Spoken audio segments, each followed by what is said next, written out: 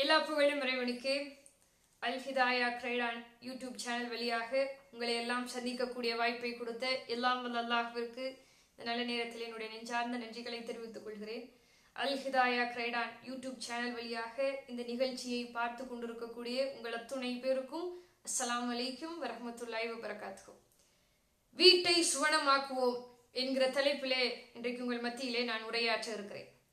எல்லாம் வல்ல அல்லாஹ் சொல்லுகிறான், பூமியிலே உங்களுக்கு அமைதியையும் நிம்மதியையும் கொடுக்கக்கூடிய இடம் அது வீடுதான் என்று எல்லாம் வல்ல அல்லாஹ் சொல்கிறான். திருக்குரானிலே 16வது அத்தியாயம் 80வது வசனத்திலே இறைவன் சொல்லுகிறான், மேலும் உங்களுக்கு உங்களுடைய வீடுகளை அமைதியளிக்கும் இடங்களாக ஆக்கினோம். இன்றைக்கு நிறைய வளர்ச்சிகளை நாம் பார்க்கிறோம். இன்றைய உலகத்துல விஞ்ஞானத்திலே நாம் வளர்ச்சி அடைஞ்சிருக்கிறோம், அறிவியலிலே நாம் வளர்ச்சி அடைஞ்சிருக்கிறோம், கல்வி, இப்படி இந்த வளர்ச்சிகள் எல்லாம் நமக்கு நல்ல வாழ்க்கையை கொடுத்திருக்கிறது. ஆனா என்றைக்காவது நாம் யோசித்திருக்கிறோமா, இந்த விஞ்ஞான வளர்ச்சி நம்ம கிட்ட இருந்த சில விஷயங்களை அது பறித்திருக்கிறது, அதை பற்றி நாம் யோசித்திருக்கிறோமா? நம்முடைய நிம்மதியையும் அமைதியையும் இன்றைக்கு நாம் இழந்திருக்கிறோமே. அப்ப இழந்து அந்த நிம்மதியையும் அமைதியையும் நாம் மீட்டெடுக்க வேண்டும் என்று சொன்னால் நாம் செய்ய வேண்டியது என்ன? வீட்டை சுவனமாக மாற்ற வேண்டும் என்று சொன்னால் நாம் செய்ய வேண்டியது என்ன? நம்முடைய குடும்ப உறவுகளை சீர்படுத்த வேண்டும். நம்முடைய குடும்பத்திற்குள்ள இருக்கக்கூடிய உறவுகளை சீராக நாம் பராமரிக்க வேண்டும். அப்படி பராமரித்தால் நிம்மதியையும் அமைதியையும் நம்மளால மீட்டெடுக்க முடியும். இன்றைக்கு மேற்கத்திய கலாச்சாரம் நம்முடைய குடும்பங்களுக்குள்ள வந்துருச்சு. வெளிநாட்டுல வாழ்ந்து கொண்டிருக்கிற மாதிரி வாழணுங்கிற ஆசை நமக்குள்ள இருக்கு. அவர்களுக்கெல்லாம் குடும்ப உறவுகள் அப்படின்னா என்னன்னே தெரியாது. இன்னைக்கு நம்மமே அப்படித்தான் ஆயிட்டோம். பாட்டனுடைய பெயர் நமக்கு தெரியறது இல்லை, நம்முடைய தாத்தாவுடைய பெயர் தெரியறது இல்லை. அவ்வளவே வெளிநாடுகளில இருக்கக்கூடிய குடும்பங்கள்ல குழந்தைகளுக்கு தாய் மொழி கூட தெரியறது இல்லை. நாம் யோசித்து பார்க்க வேண்டாமா? தாய் மொழியே தெரியல அப்படின்னு சொன்னா தாய் வழி உறவுகளை பற்றி அவர்கள் எப்படி தெரிந்து வைத்திருப்பார்கள்? தந்தை வழி உறவுகளை பற்றி எப்படி தெரிந்து வைத்திருப்பார்கள்? இறைவன் என்ன சொல்லுகிறான்? திருக்குரானிலே 49வது அத்தியாயம் 13வது வசனத்திலே அல்லாஹ் சொல்லுகிறான், நீங்கள் ஒருவருக்கொருவர் அறிமுகமாகி கொள்ளும் பொருட்டு உங்களை சமூகங்களாகவும் கோத்திரங்களாகவும் அமைத்தோம். இறைவன் சொல்லுகிறான், நம்ம இறைவன் சமூகமாக படைத்ததற்கு காரணம் என்ன? அன்பையும் பாசத்தையும் நாம் பரிமாறிக்கொள்ள வேண்டும். தனியா இருக்கிறதுலதான் நிம்மதி, தனியா இருக்கிறதுலதான் அமைதின்னு சொல்லிட்டு ரொம்ப தூரம் போய் இருக்கிறோம். அமைதியும் நிம்மதியும் நம்முடைய வாழ்க்கையில இருக்கிறதா? குடும்பத்திற்குள்ள இருக்கிறதா? பிள்ளைகளின் மூலமாக உங்களுக்கு மகிழ்ச்சி கிடைக்கிறதா? ஒரு ஆய்வுல அமெரிக்காவில ஒரு ஆய்வு நடத்துறாங்க. 500 தாய்மார்கள், 500 தந்தைமார்கள், 500 இளைஞர்கள், அதாவது 500 குடும்பங்கள்ல கணக்கெடுப்பு நடக்குது. ஆய்வுல தாய்மார்கள் கிட்ட கேள்வி கேட்கிறாங்க, உங்களுடைய பிள்ளைகளை நீங்கள் நேசிக்கின்றீர்களா? 100% தாய்மார்களினுடைய பதிலாம், எங்களுடைய பிள்ளைகளை நாங்கள் நேசிக்கிறோம். அதே கேள்வி தந்தையர்களிடத்திலும் கேட்கப்படுகிறது. 100% தந்தைமார்களுடைய பதில், ஆம், என்னுடைய பிள்ளையை நான் நேசிக்கிறேன். ஆய்வு எடுத்தவங்களுக்கு யோசிச்சு பார்க்கறாங்க, ஒரு மடத்தனமான கேள்வியை நம்ம கேட்டுட்டோமோ? இது இயற்கை. மனிதர்கள் நிச்சயமாக அவர்களுடைய குழந்தையை நேசிப்பாங்க, அது இயற்கை தானே. இந்த மாதிரி ஒரு கேள்வியை கேட்டு இருக்க கூடாதோன்னு அவங்க யோசிக்கிறாங்க. அதே கேள்விய அவர்களுடைய பிள்ளைகள் கிட்ட கேட்கிறாங்க. இளைஞர்கள் கிட்ட கேள்வி கேட்கப்படுகிறது, உங்களுடைய தந்தையை நீங்கள் நேசிக்கின்றீர்களா?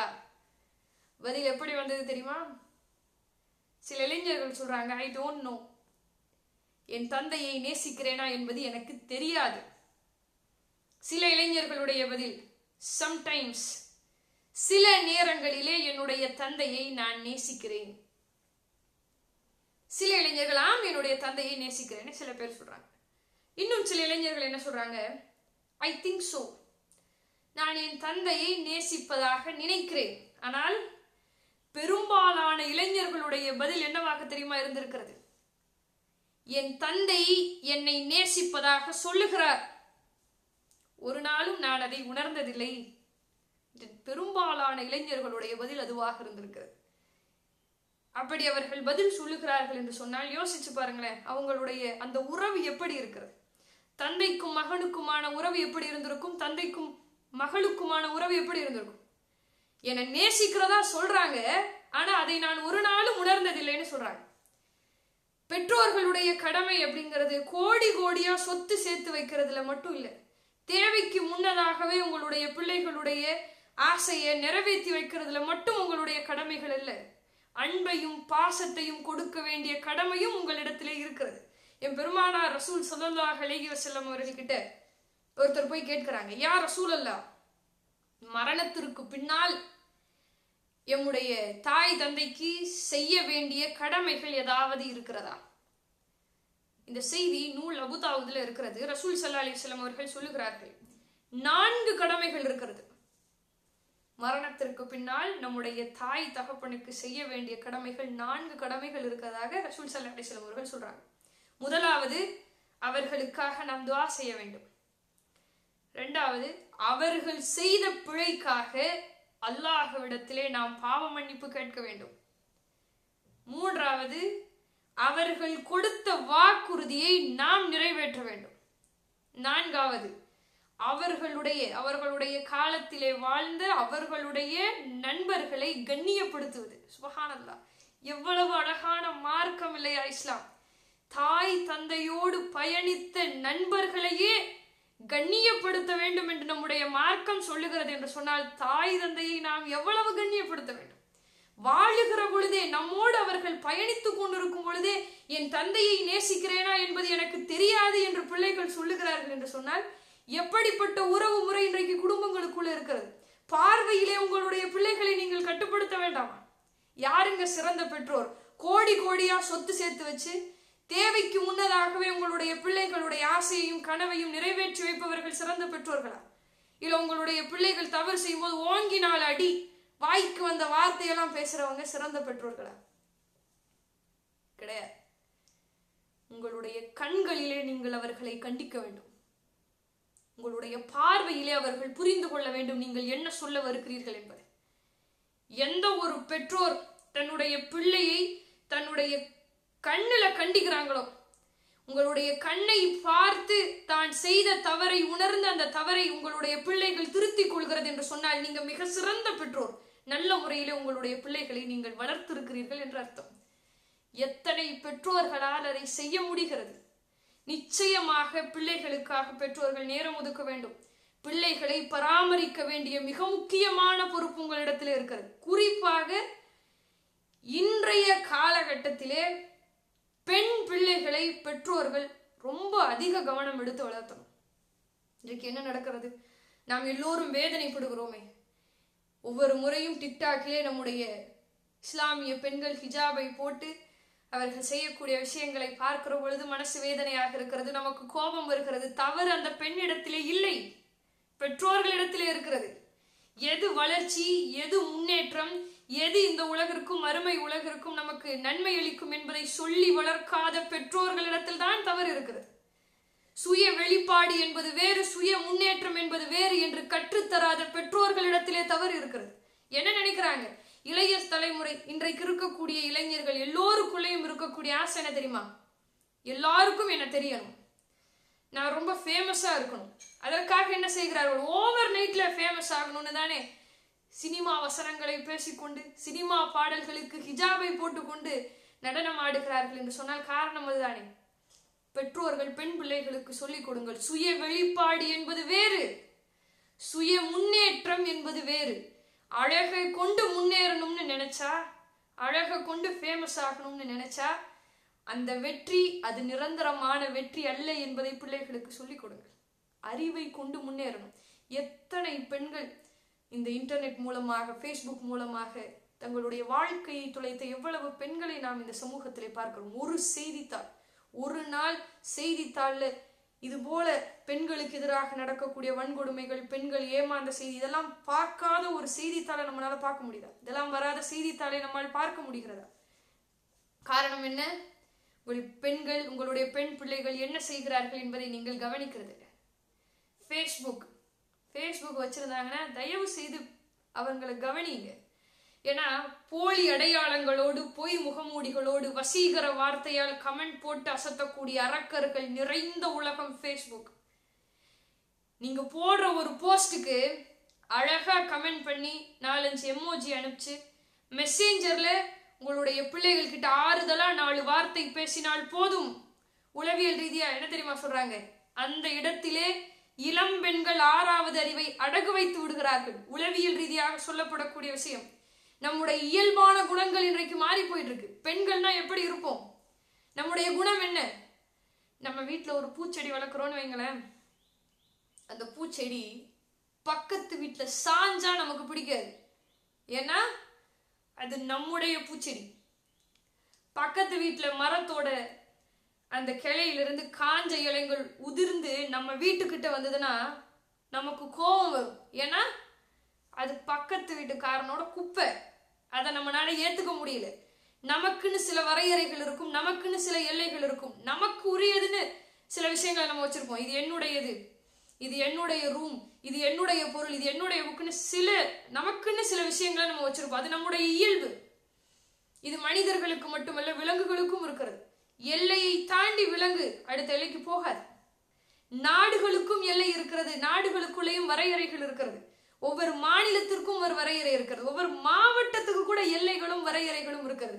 உலகத்துல நீங்க எந்த விஷயத்தை வேணாலும் எடுத்துக்கங்களேன், எல்லாவற்றிற்கும் வரையறை எல்லை என்று ஒன்று இருக்கிறது. என்னுடைய கேள்வி என்ன, செல்போன் என்று வருகிற போது மட்டும் ஏன் அந்த வரையறைகளும் எல்லைகளும் மீறப்படுகிறது? உங்களுடைய பிள்ளைகள்ட்ட இந்த கேள்வியை கேளுங்க.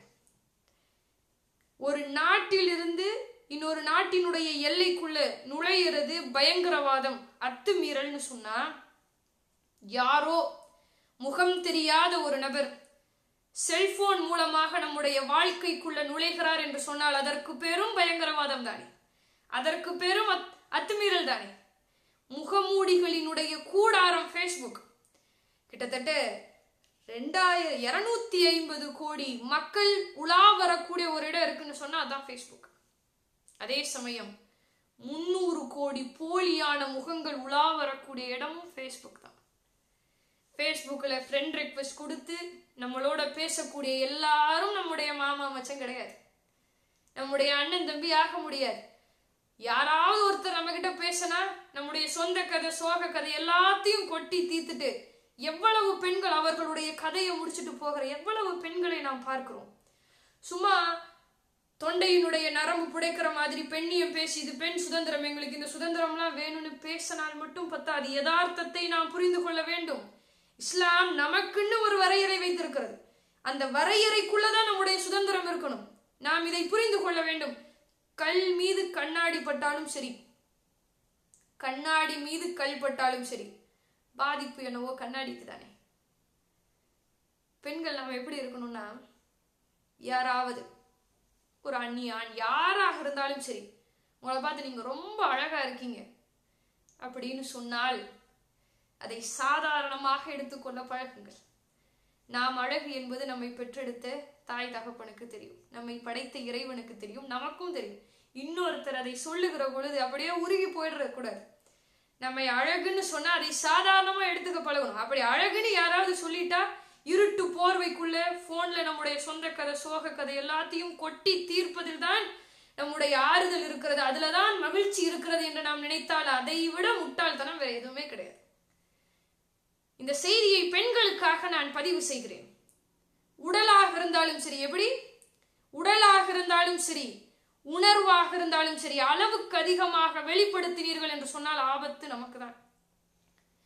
ஃபேஸ்புக்ல நண்பர்களை தேர்ந்தெடுக்கும் போது மிக கவனமாக இருக்கணும். வள்ளுவர் சொல்கிறார், முகநக நட்பது நட்பாகாது. அப்போ முகமூடிகளின் கூடாரமாக இருக்கக்கூடிய ஃபேஸ்புக்ல முகநூலில் வரக்கூடிய நட்பு மட்டும் எப்படி நட்பாகும்? ரொம்ப கவனமாக இருக்க வேண்டும். பெண்கள் குறிப்பாக இதுல கவனமாக இருக்க வேண்டும். பெண் பிள்ளைகளை பெற்றெடுத்த ஒவ்வொரு தாய் தகப்பனும் நீங்கள் அவர்களை நிச்சயமாக கவனிக்க வேண்டும், அவர்களை நீங்கள் பராமரிக்க வேண்டும்.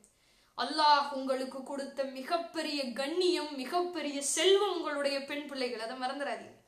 நம் பெருமானார் ரசூல் ஸல்லல்லாஹு அலைஹி வஸல்லம் அவர்கள் கூறினார்கள், யார் ஒருவர் 3 பெண் பிள்ளைகளை பெற்றெடுத்து அவர்களை நல்ல முறையிலே வளர்த்து அவர்கள் மீது கருணை காட்டி திருமணம் செய்து வைக்கிறார்களோ அவர்களுக்கு சொர்க்கம் கடமையாகிவிட்டது.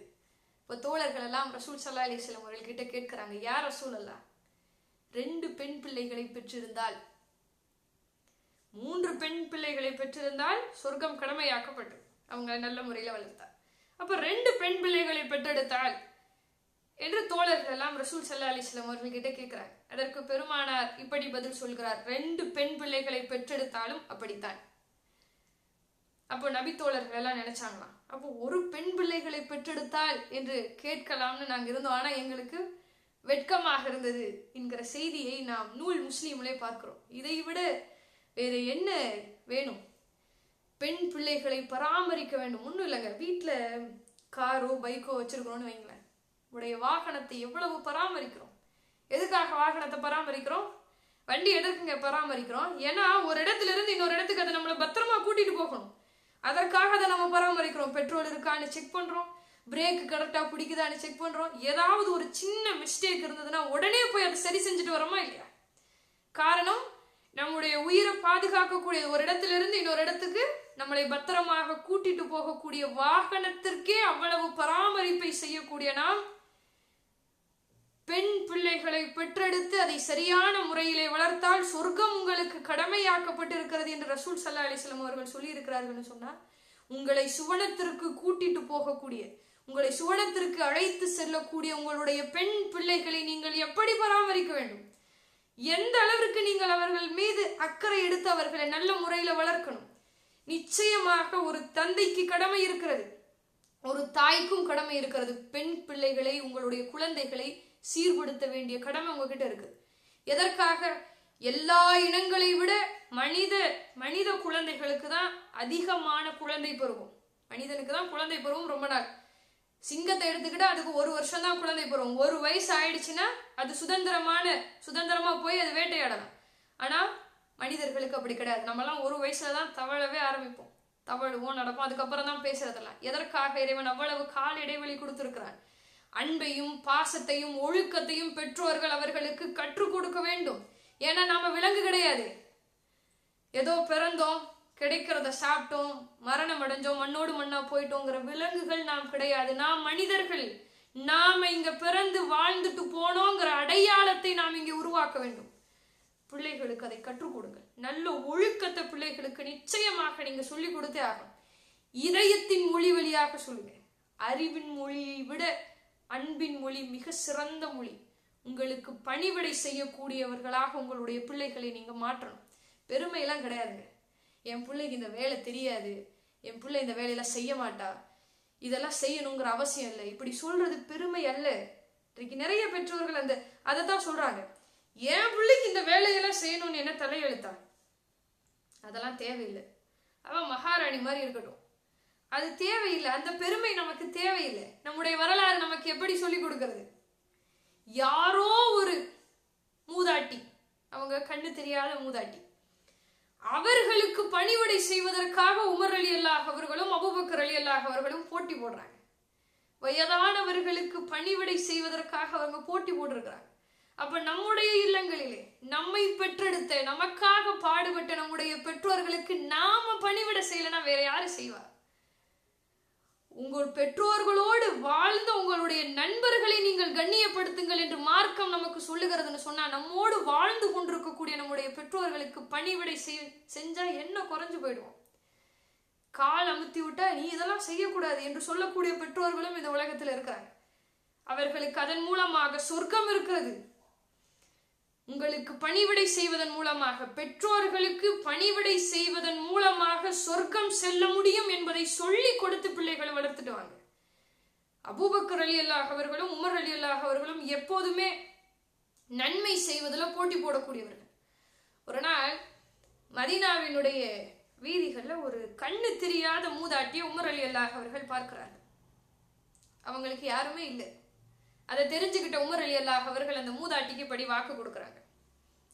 நாளையிலிருந்து உங்களுக்கு என்னென்ன தேவைகளோ, உங்களுக்கு பணிவிடை செய்வது, உங்களுக்கு தண்ணி எடுத்து கொடுக்கறது, உங்களுடைய வீட்டை சுத்தம் பண்ணி வைக்கிறது என்னுடைய வேலை, அதை நான் செய்யறேன்னு அந்த மூதாட்டிக்கு வாக்கு கொடுக்குறாங்க. அதே மாதிரி அடுத்த நாள் போகிறாங்க. மதீனாவினுடைய எல்லையில அந்த கண்ணு தெரியாத மூதாட்டியினுடைய வீடு இருக்கிறது.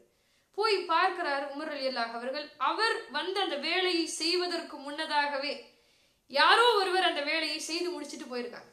யாருன்னு உமர் ரலியல்லாஹு அவர்களுக்கு தெரியல. மறுநாளும் வந்து பார்க்கிறாங்க. அதே போல அவருக்கு முன்னாடியே யாரோ அந்த வேலையை செஞ்சிடறாங்க. பல நாட்கள் முயற்சி செய்கிறார். ஒரு நாள் கூட அவர்னால் அந்த மூதாட்டிக்கு உதவி செய்ய முடியல. யாருதான் அது, யாருதான் அந்த மூதாட்டிக்கு எனக்கு முன்னால் உதவி செய்வது என்று அவங்க தேடும் போது அது வேறு யாரும் இல்ல, அபூபக்கர் ரலியல்லாஹு அன்ஹு. இதுல ஆச்சரியம் என்ன தெரியுமா? அவர்தான் அந்த நாட்டினுடைய அரசர். சுப்ஹானல்லாஹ். இந்த செய்தி நூல் கன்சுல் உம்மாலில இருக்கிறது. எப்போதுமே ஃபஜ்ர் தொழுகை முடிஞ்ச உடனே பள்ளிவாசல் இருந்து அபூபக்கர் ரலியல்லாஹு அன்ஹு வேகமா எங்கேயோ போவாங்க. உமர் ரலியல்லாஹு அவர்கள் அதை பார்த்திருக்கிறார்கள். எப்படியும் இவர் வெளியில போகிறாருன்னா ஏதாவது நன்மை செய்யறதுக்கு தான் போவார். பின்னாடியே போவோன்னு இவர் பின்னாடியே போயிருக்கிறார். போய் பார்த்தா அந்த மதீனாவினுடைய எல்லையில் இருக்கக்கூடிய அந்த மூதாட்டியினுடைய வீட்டிற்கு அபூபக்கர் ரலியல்லாஹு அவர்கள் உள்ளே போகிறார்கள். இவர் உமர் ரலியல்லாஹு அவர்கள் பின்னாடியே போய் அந்த வீட்டுக்கு வெளியில ஒளிஞ்சு நின்று பார்க்கிறாங்க. கொஞ்ச நேரத்திற்கு பிறகு அபூபக்கர் ரலியல்லாஹு அவர்கள் அந்த வீட்டை விட்டு வெளியேறுகிறார்கள். அவர் வெளியேறின உடனே உமர் ரலியல்லாஹு அவர்கள் வீட்டுக்குள்ள போகிறாங்க. உள்ள போய் பார்த்தா எல்லா வேலைகளும் செய்து முடிக்கப்பட்டிருக்கிறது. தான் யார் அப்படின்னு அந்த மூதாட்டி கிட்ட சொல்லாம சலாம் மட்டும் சொல்லிவிட்டு மூதாட்டி கிட்ட கேட்கிறாங்க, இங்கே வந்தவர் யார் அப்படின்னு கேட்கிறாங்க. மூதாட்டி சொன்ன பதில், எனக்கு தெரியாது. அவருடைய பெயர் என்னன்னு உங்களுக்கு தெரியுமா? அந்த கண்ணு தெரியாத மூதாட்டி சொன்ன பதில், எனக்கு தெரியாது. உமர் ரலியல்லாஹு அவர்கள் கேட்கிறாங்க, அவர் எத்தனை நாட்கள் இங்கே வந்துட்டு இருக்காருங்கிறது உங்களுக்கு தெரியுமா? அதுவும் எனக்கு தெரியாது என்று மூதாட்டி அவர்கள் பதில் சொல்கிறாங்க. உமர் ரலியல்லாஹு அவர்கள் கடைசி அந்த கேள்வி கேட்கிறார், வந்த அவரு உங்களுக்கு என்னென்ன வேலையெல்லாம் செஞ்சு கொடுப்பார்? சுப்ஹானல்லாஹ். அந்த மூதாட்டி சொன்ன பதில், என் வீட்டை பெருக்கி சுத்தம் செய்வார், எனக்கு தண்ணீர் தருவார், என்னுடைய ஆட்டிலிருந்து எனக்கு பால் கறந்து கொடுப்பாங்க, எனக்கு சமைச்சு வச்சுட்டு போவாங்க.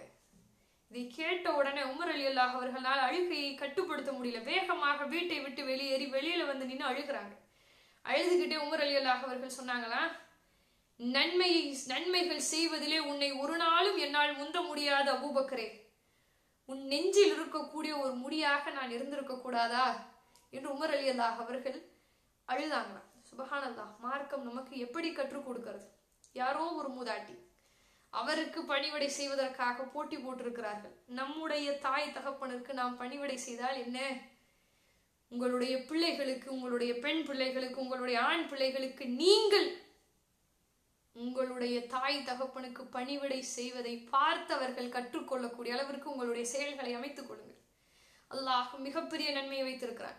உங்களின் மூலமாக அவர்களுக்கு சொர்க்கம் இருக்கிறது என்பதை அவர்களுக்கு உணர்த்துங்கள். நான் மீண்டும் மீண்டும் சொல்லுகிறேன், அடிச்சு வளர்த்துறது ஒரு விதமான வளர்ப்பு முறை, அவங்களை கண்டிக்கிறது ஒரு விதமான வளர்ப்பு முறை. ஆனா இன்றைய காலகட்டத்தில் இப்படி ஒரு பெற்றோர்கள் இருக்கிறாங்கன்னா அவங்கதான் சிறந்த பெற்றோர்கள். பார்வையிலே, உங்களுடைய கண் அசைவிலே உங்களுடைய பிள்ளைகளை நீங்க கட்டுப்படுத்தணும். கண்ணிலே உங்களுடைய பிள்ளைகளை உங்களால் கண்டிக்க முடிகிறதுன்னு சொன்னா நீங்க இப்படி யோசிச்சு பாருங்க. உங்களுடைய கண்ணை பார்த்து உங்களுடைய பிள்ளை நீங்க என்ன சொல்ல வரீங்கிறத புரிஞ்சுக்கிச்சுன்னு சொன்னா உங்களுடைய முகத்தை பார்த்தால் அவங்களால் உணர்ந்து கொள்ள முடியும். நீங்கள் சந்தோஷமா இருக்கிறீங்களா, இல்ல சோகமா இருக்கிறீங்களா, இல்ல கோபத்துல இருக்கிறீங்களா, உங்களுக்கு உடம்பு முடியாம இருக்குதாங்கிறத உங்களை பார்த்த உடனே அவங்க தெரிஞ்சுக்குவாங்க. இங்க லட்ச லட்சமா கோடி கோடியா சேர்த்து வச்சா வீட்டுல சுவனம் வராது. இப்படி யோசிச்சு பாருங்க. கோடி கோடியா சொத்து சேர்த்து வச்சிருக்கீங்க, லட்ச லட்சமா சொத்து சேர்த்து வச்சிருக்கீங்க. உங்க வீட்டுல உங்களுடைய சொல் பேச்சு கேட்காத ஒரு பிள்ளை இருக்கிறது என்று சொன்னால் நிம்மதியாக உங்களால் தூங்க முடியுமா? உங்களுக்கு பணிவிடை செய்யாத, எதற்கெடுத்தாலும் எடுத்தெறிஞ்சு பேசுற ஒரு குழந்தையை நீங்கள் பெற்றெடுத்திருந்தால், நல்ல முறையில வளர்க்கலன்னு சொன்னா எப்படி நிம்மதியாக உங்களால் தூங்க முடியும்? வீட்டை நீங்கள் சுவனமாக்க வேண்டும் என்று சொன்னால் உங்களுடைய பார்வையிலே, உங்களுடைய கண் அசைவுல உங்களுடைய பிள்ளைகள் உங்களை புரிஞ்சுக்க கூடிய அளவிற்கு உங்களுடைய பிள்ளைகளை வளர்த்துடுவாங்க. நல்ல சாலிகான பிள்ளைகளாக, அவர்களை பார்க்கிற பொழுதே கண்ணுக்கு குளிர்ச்சியான பிள்ளைகளாக நீங்க வளர்த்தீங்கன்னு சொன்னா நிச்சயமாக வீடு உங்களால சுவனமாக மாற்ற முடியும், சுவனத்தை பார்க்க முடியும். தொழுகையிலே உங்களுடைய பிள்ளைகளை உங்களோடு சேர்த்துக் கொள்ளுங்கள். குர்ஆன் ஓதுகிற பொழுது அவர்களை உங்களோடு சேர்த்துக் கொள்ளுங்கள். நிச்சயமாக அல்லாஹ்வினுடைய ரஹமத் உங்களுடைய குடும்பத்தில் இறங்கும். அல்லாஹ்வினுடைய கருணை பார்வை உங்களுடைய குடும்பத்தில் இறங்கும். ஆக என்னை பொறுத்தவரையிலே வீட்டை சுவனமாக்க வேண்டும் என்று சொன்னால் குடும்ப உறவுகளை மேம்படுத்துங்கள், குடும்ப உறவுகளை சீர்படுத்துங்கள். உங்களுடைய பிள்ளைகளை நல்ல முறையில வளர்த்தீங்கன்னு சொன்னா நிச்சயமாக வீட்டிலேயே உங்களை சுவனத்தை பார்க்க முடியும். அஸ்ஸலாமு அலைக்கும்.